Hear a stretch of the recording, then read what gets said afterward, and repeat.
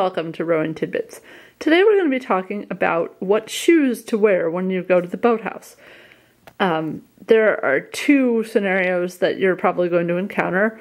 One is you're launching from a dock.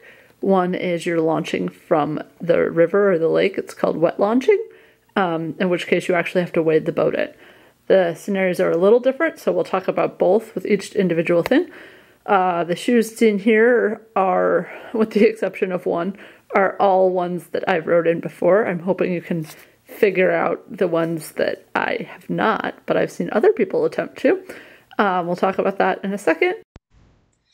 I want everyone to know that these are my opinions of shoes that I have actually purchased with my own money, so I'm hoping that it's an objective review for everyone. A lot of people out there that get free shoes from shoe manufacturers, and I want everyone to know that that's not what this is. These are shoes I actually use, and I've actually learned from coaching and rowing myself over the years. There are, however, links in the description if you're interested in buying any of these. As an Amazon associate, I earn from qualifying purchases.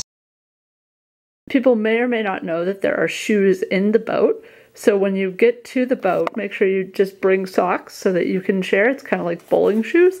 Some teams have the new snap-in shoes where everyone can have their own pair, which hopefully more teams transition to. I know our team is in the middle of transitioning to that. Anyway, let's dive in. So let's start with what I've seen people try to wear to the boathouse, but is a really bad idea. Anything fancy, or sandals that aren't waterproof. Lots of people like to wear that sort of thing. I have them because I have them for other reasons, but I would never wear them to the boathouse.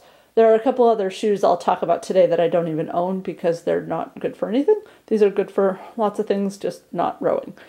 Another type of shoes that people like to wear, and I should note that my shoes are muddy because I actually wear them. I didn't attempt to clean them up so you could see how they actually are used. These are the croc type shoes, so they're very easy in and out. These work for dock and anything without a strong current. So if you're in a lake or something like that, or a river with a not very strong current, if you're in a very strong current, they'll kind of wash away if you're not careful. One of the downsides to them is they take up a lot of room down where your feet are, so there isn't so much room, but you can put a water bottle in them so it doesn't slide around. So there's some pluses and minuses on those. Another option is old tennis shoes. You don't want to wear your new ones because then the water ruins them. I'm sure most people have worn sneakers in the water before. They're not quite the same when you take them out. But if you've planned on giving up on them anyway already, so you can use them for this. They're very sturdy, so if you have to walk over uneven ground or things like that, or a long distance, at regattas, they're very comfortable if you have to walk very far. If you have a dock, you can use these because then you don't have to get your feet wet, so it's fine. They're harder if you have to wet launch. Then we get to Chaco type river sandals. These are usually what I wear. They're great because they're very easy on and off. As you can see, there's different styles of them. There's the double cross with the toe loop. They actually have double cross without the toe loop, and then there's the single cross without a toe loop. Both of these options come with and without the toe loop. Now, I have the toe loop for other things in life, but I don't recommend it for rowing. It's great like if you want to swim in your shoes, but hopefully you're not swimming in your shoes if you're rowing. So I recommend the ones without the toe loop, either the double strap or the single strap. I've found that the cloud version versus the standard version is a lot more comfortable. And they don't last as long, but it's worth it to me. I'm a river guide, so I wear these all the time. So mine probably wear out faster than most people's. They fit nicely in the foot compartment of the boat, and they're pretty sturdy. They sell them so you can hike in them and stuff. They're also lightweight and pretty small and compact. So those are my go-to.